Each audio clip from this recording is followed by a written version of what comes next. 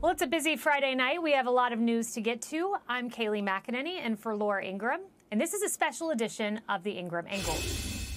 Well, 1 week from today, the first ballots for the presidential election will go out. The stakes could not be higher. And if you were wondering what Kamala Harris's day one priorities were, her first interview provided little clarity.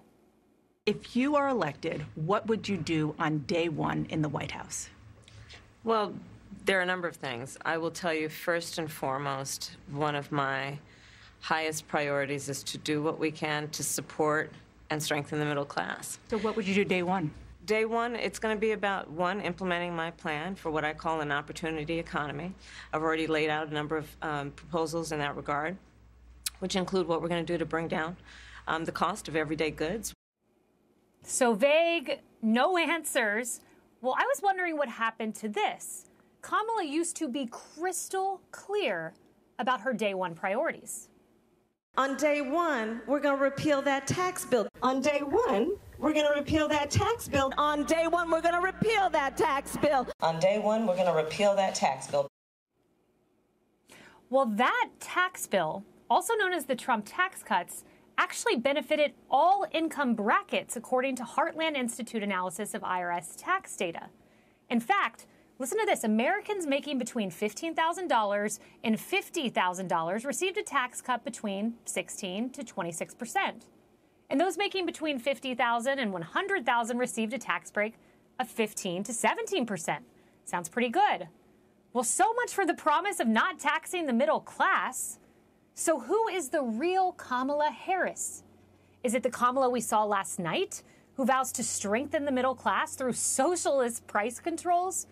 Or is it the Kamala who wants to take your money and tax the middle class into oblivion? And check out this humble Harris brag from last night. One of your campaign themes is we're not going back. But I wonder what you say to voters who do want to go back when it comes to the economy specifically, because their groceries were less expensive, housing was more affordable when Donald Trump was president. When we came in, our highest priority was to do what we could to rescue America. And today, we know that we have inflation at under 3%.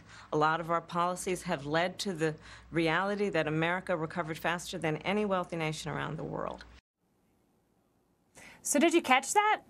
That was Kamala Harris bragging that she and Joe Biden brought down inflation to a higher level than it was during the Trump administration.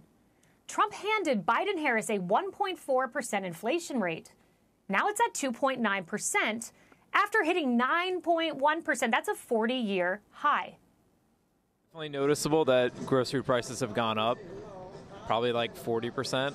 In the last couple of years. Fuel prices go up, the price of everything goes up. It's ridiculous. What you could get for $100 before, now it's like $300 instead. It's really bad. We all know that prices are too high, a fact Kamala Harris has admitted repeatedly on the campaign trail and even during last night's interview.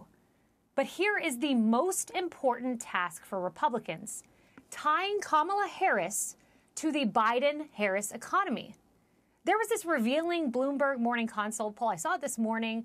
It just dropped, and it highlights what the GOP must do.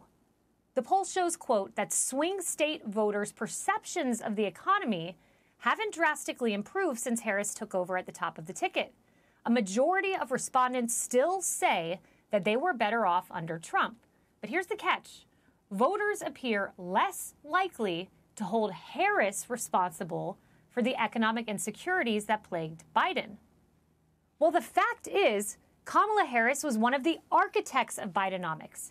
She was the tie-breaking vote for trillions in spending that lit the raging fire of inflation that unleashed hell on the American family.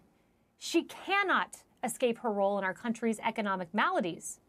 So how can the Trump campaign hold her accountable? That's the question.